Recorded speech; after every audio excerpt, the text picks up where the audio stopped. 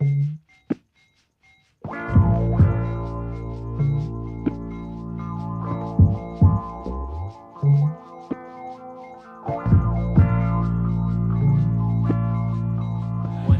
really awesome about designing shoes is you can see the impact that it has on kids. So for me, when I was growing up, I didn't have an opportunity to have really good shoes to skate.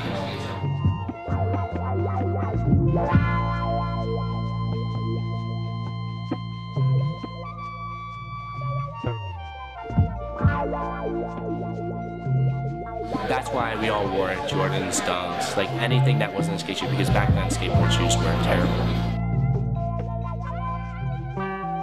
There's so many different lasts. The last is what makes the shape of the shoe, right? There's so many, Nike has so many, they always could just use one, but they never made one specifically for skating.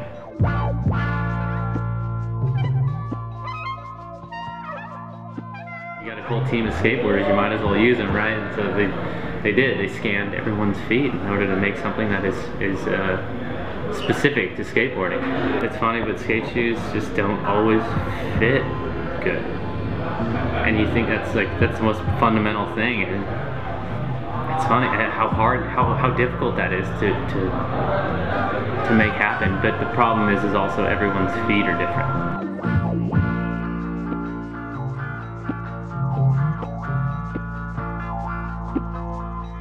Once this was going to be my signature shoe, you know, I put a lot of pressure on myself to make sure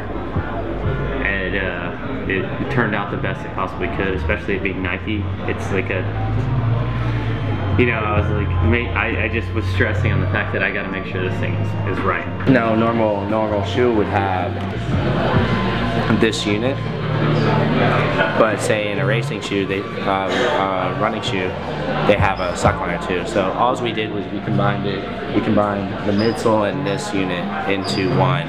The carrier system does is it gives you kind of like stability for the foam and for your foot.